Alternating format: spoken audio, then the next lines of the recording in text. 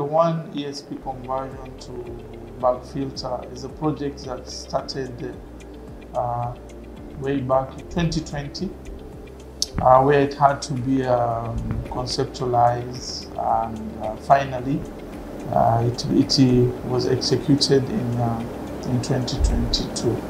Because in 2020, or issues around COVID, the project was not will not be executed. But finally, we were able to start it in 2022, and it was a project that had so many players in it. The EPC, who is the Redecam, and then we had some subcontractors, local subcontractors, and also the plant operation readiness team.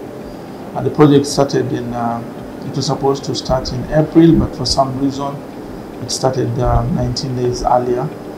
And as usual, we didn't have everything on site, but we took the challenge and we started the project nevertheless. It was a project that had a lot of works, high-risk jobs, lifting very heavy parts, a lot of electrical installation, and also finally at the end we had a lot of work to do with lifting ducts, which was also a very, very risky job, looking at the fact that we had to elevate the parts at a height of over 70 meters.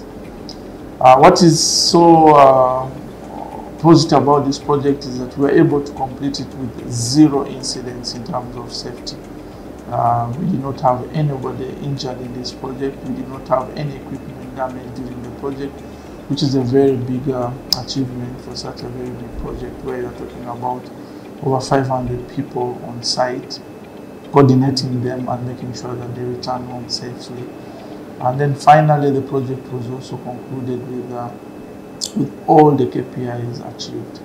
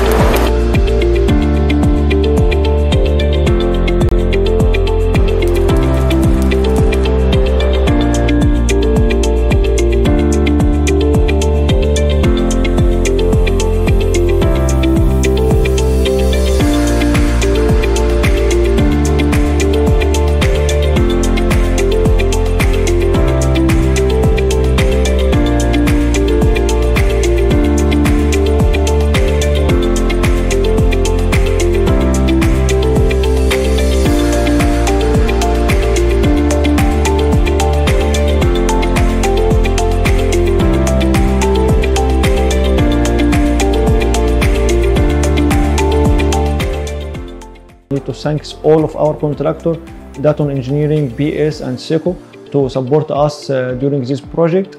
And I need to thank everyone who worked in this project to finish this project without any safety violation within the target days. It was really a good achievement for all of us. Thank you.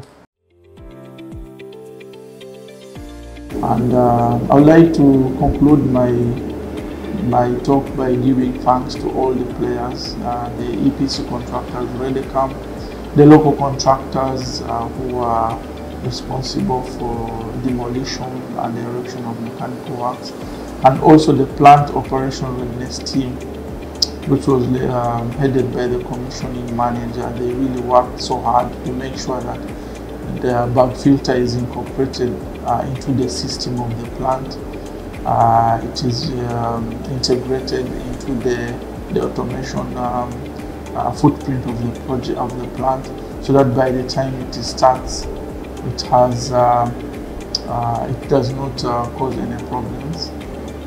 Then finally, my thanks to the safety team. We had safety marshals who are working 24 hours to make sure that everything that is being done follows the correct procedures, and nobody gets hurt and everyone goes back home safely.